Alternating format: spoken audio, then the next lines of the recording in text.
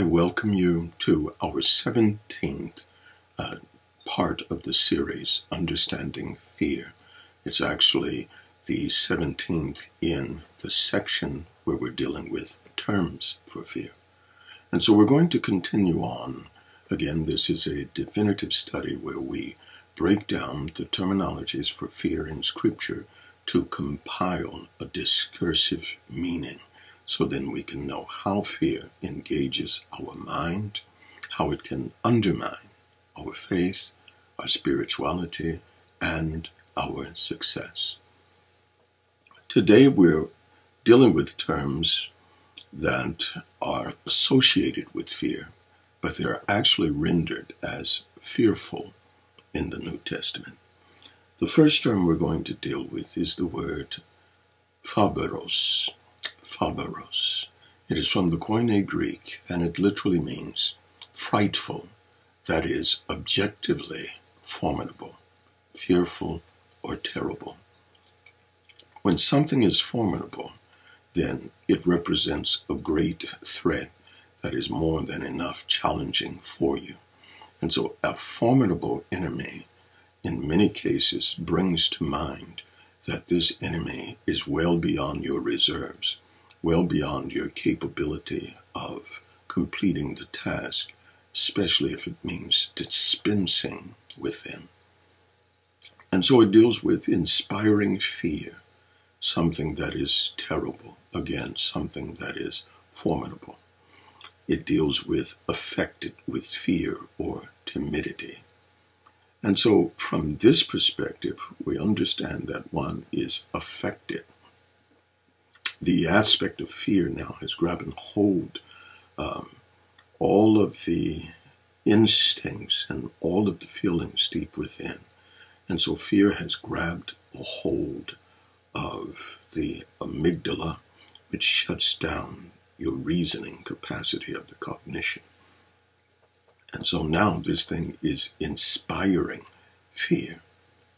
If you were not filled with the Holy Ghost, it would overwhelm your spirit, and it could literally, again, activate one of the four F's or all of them sequentially, which means that it could activate, number one, the fighting, and then if you see that the formidableness of the enemy was so great, you could try to flee unless you couldn't get away. Then you would freeze for terror and then eventually faint. Phobos also deals with something that is fearful or terrible, something that inspires fear, that it invokes fear. It can invoke the type of fear then that can overrun your body and cause sensations and cause you to operate out of the perspective of this fear, which means there is a physiological aspect that could bring great harm to the body, could cause heart attacks, could cause an elevated rise in sugar levels, a release of many different chemicals that cause you to move into the fight or flight scenario. And so it's something that is thoroughly terrible, something that invokes something that is a sense of terror within. And so it's dreadful, terrible, horrifying, significantly horrifying. And so this would be one of those fears that could activate the four F's. I want to go a little further, and we're going to look at another term that is within the same family, and it deals with, again, being fearful. When we look at this next term, again, it is related to the term phobos. It is the word phobetron, or phobetron. And it deals with a term that means frightening. Well, the definition means frightening thing that is terrific portent. Remember, a portent is a sign or a vision that is so out of the ordinary that it moves you to be amazed. when we look at it again and we dive a little further, it can be that which strikes terror, a terror or a cause of fright. Again, it is an objective vision. It is an objective thing, or it could be a penetrating evaluation of a thought of a thing, which means that it can be controlled by someone else.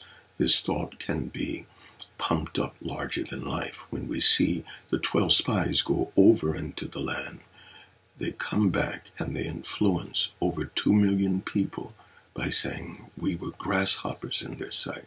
And so they created a vision. They created imagery that caused phobetron or phobetron. And so it can be a terror. It can be an image of something that moves you out of a significant boldness, and it can cause cowardice. Here, when we look at it, Mounce, he pronounces the meaning to be something which inspires terror, terribly sighted, or a terrible sight or event. Again, when something inspires terror, it now gains control of the influxes of directions and the influxes of thoughts that cause you to focus on purpose, plan, and objective. If from the Spirit, now remember, the believer, his spirit is sealed until the day of redemption. And so it doesn't mean that fear cannot be activated. But what it does mean, this type of inspiration takes place in the unconscious mind. It tries to override the spiritual capacity by causing the individual to gain so much consideration of the thought, of the thing, of the occasion, or of the experience.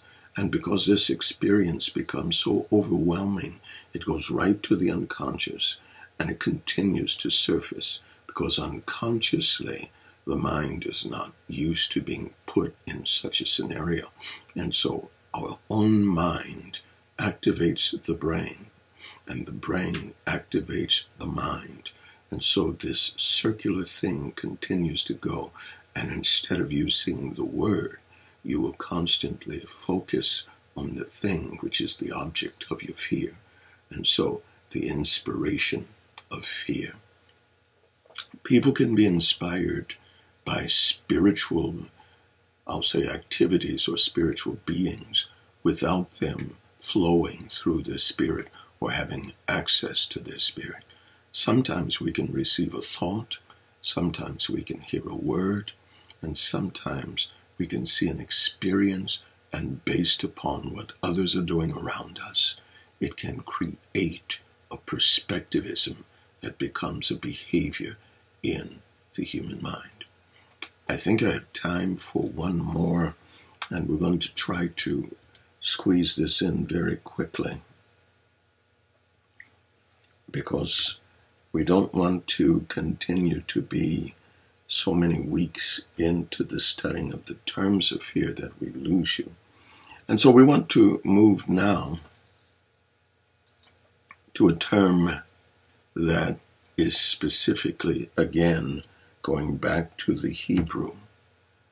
And when we go back to the Hebrew, it becomes very, very important to understand that this term is neither fear nor fearful, but this term is fearfulness. It is the word palatsuth, and it means affright, fearfulness, horror, trembling. And so it brings us back to a point where we are shaking. It means shuddering, trembling. If we were to look at the ancient Hebrew, to tremble, horror, something of horror that causes one to tremble. And so it can deal with one that is trembling because of the horror that is seen, an object that causes horror, or an idol. And so it is an inspired thing that not only moves and starts to control the mind, but it can also control the body. And so this word describes the physical reaction of the body in response to fear. And so again, this type of fear is moving the individual into a physical manifestation, and therefore it can be fight flight, freeze, or faint.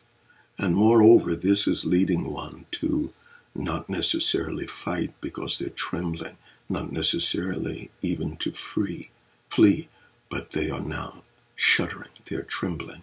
And so it's borderlining on the type of fear that brings one to a point where they start to freeze or they faint. This type of fear is an overtaking fear, a fear that will possess one and cause the mind, the unconscious, and the emotive state of the mind to produce responses in the physical body. I thank you. We went just a little over, but I thank you for being with us. This is our daily Bible study in the series Understanding Fear, and I am your host, Dr. Derek A. Reeves. God bless you until next time.